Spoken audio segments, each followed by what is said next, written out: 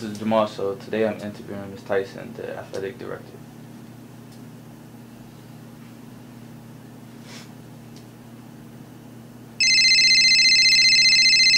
Gotcha. All right. So my path as an athletic director. I guess I started out as a college coach in volleyball, coaching in Nebraska, and then at James Madison, and then at University of Virginia, and then wanted a little bit more balance in my life, and didn't even know where Albemarle High School was. Came in to see if they even had ADs in high school, and they said yes. Talked to the lady on a walkie, on that thing right there. And they called her from lunch duty. We had a conversation, and a year later, she retired, and I was AD. So, and that was before you were kind of born, 25 years ago.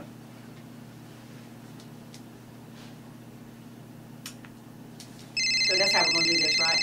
Okay. So, wow, favorite moment in Albemarle sports. That's a tough one because there's been a lot of them. We have about 600 games a year, so you take that times 25. Carry the one, a lot of games, right?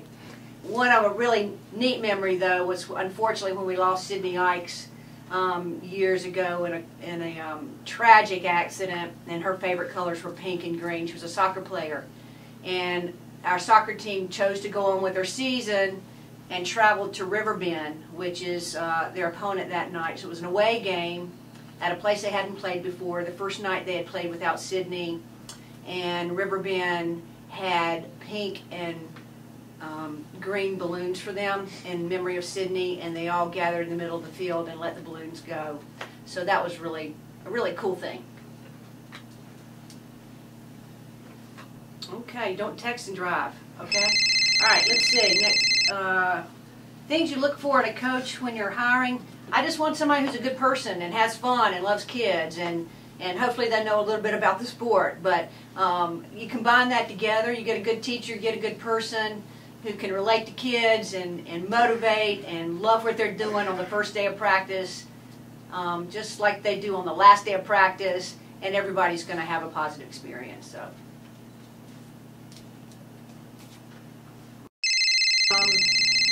wow, the best all-around athlete is probably Carl Jones. You know Carl Bubba? He works the hall. Everybody knows Bubba. Great athlete, quick, fast, jumps high. Yeah, he's the best. You don't want none of this, Jamal. All right, bring it on, dog.